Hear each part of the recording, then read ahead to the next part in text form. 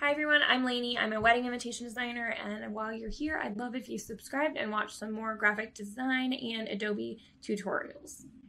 Okay, today I'm going to teach you how to create a custom swatch book like this one I have for cards and pockets. You could use this for wax seal colors, envelopes and paper from other vendors, your branding colors, ribbon colors from different vendors, whatever you want to do, whatever you can get colors to match that would help you with your design process.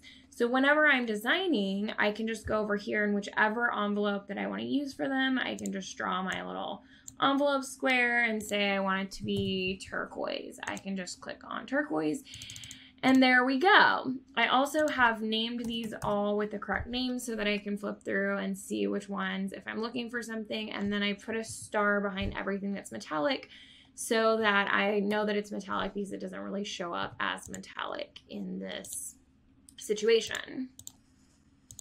One thing you absolutely could do is do the metallic ones as gradient swatches. I just don't use a lot of metallic papers, so it wasn't necessary for me. What I love about cards and pockets is they make this really easy. So you go up to color chart and then you see this here. If you go down to this paper brands and CMYK chart, they do have recommended CMYK values to match all of their colors on that chart. However, I find that you have to like type them in. It's a lot slower than this process, which is just using the eyedropper tool.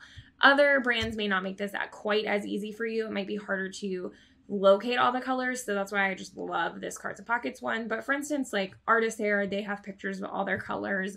A lot of ribbon providers have a Swatchbook photo that you can get. So there's a couple ways to do this. I would recommend deleting all of your swatches first so you're starting with a clean board. Otherwise, you're just going to get other swatches in here and you can always delete them afterward, but it's just easier to start with a clean board. You can do this individually, so you would just draw a square, use your little eyedropper tool and select a color. This is coral.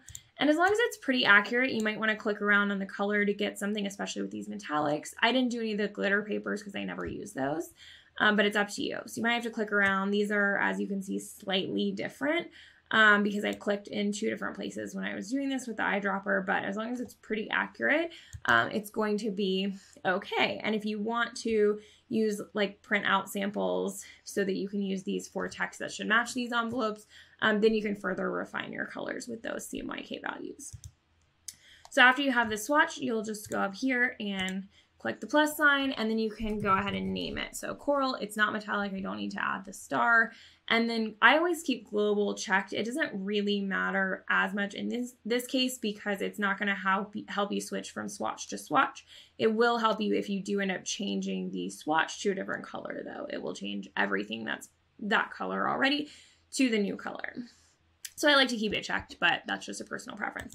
So you press OK, and then it's up there.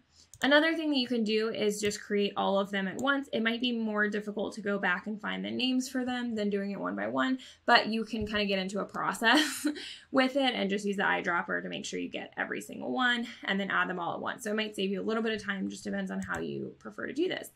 And then you can go up here and you can just do a new color group, name it whatever you want, like CP. As long as it says selected artwork, it'll do everything that you have selected.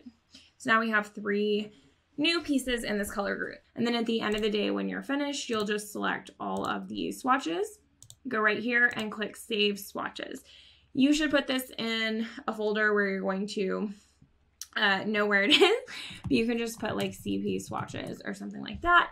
And then every time you need to use it, you can just go in here, user defined, and CP swatches, and they're right there. And whatever names you gave to them, I think I named that first one coral, you'll be able to search. I have this other one for my branding, and I want to show you this because this is what happens if you don't delete all the other swatches first. These are my branding ones down here. I haven't gone through and deleted these because I'm lazy, but you could absolutely do that. So I hope that this is helpful to you.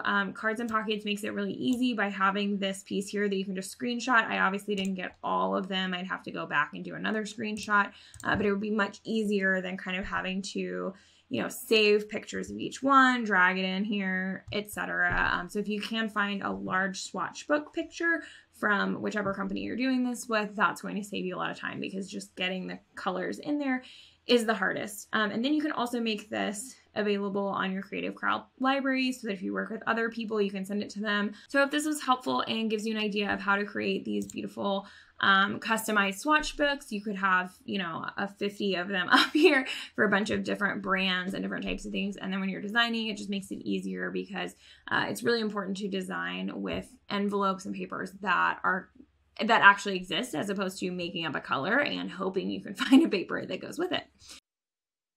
If you want this for stationery design but don't want to go through and create it for yourself, I have created Stationery Swatchbook, which is a Creative Cloud library that includes all of our favorite paper vendors, including, of course, the Cards and Pockets one that I showed you, but also all of these 31 other paper vendors, as well as wax seal and ribbon color palettes. And then it's also got a bunch of die cut shapes such as envelope liner shapes, standard die cut offerings from our favorite printers, etc. So you can check out the Stationery Swatchbook in the description of this video, but basically I've just gone through for all of these different vendors and done all of the work for you to save you that time and energy. And you'll see you can just expand these and find all of the colors that we talked about.